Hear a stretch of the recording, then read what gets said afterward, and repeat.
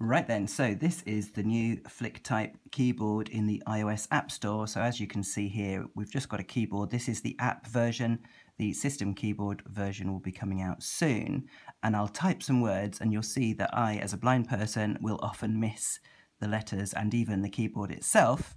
You'll hear that it will speak each word when I finish it. I am piling. No, not piling. Hiking, hoping, ruling, trying, coming, tubbing, tubbing. T-Y-P-I-N-G. So that's the right word. Typing. In. On. Every time it says the wrong prediction, you can flick down. This keyboard. Quite. Stuff. Wig. Shift. Wide. Shirt. Shuts. Sweet. Sweet.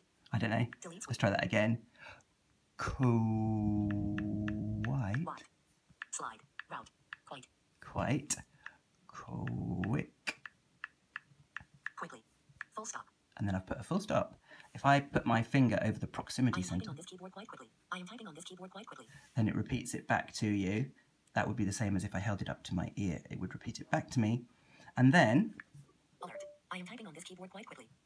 I can very easily go into one of these items and copy it to the clipboard. I can email it to some preset people with a single tap, or I can go to it will bring up a message where I can type it in either via email or as a text message, or I can just close the app, and when I do, it will automatically copy the text to the clipboard, so it'll be ready for when I open up another app.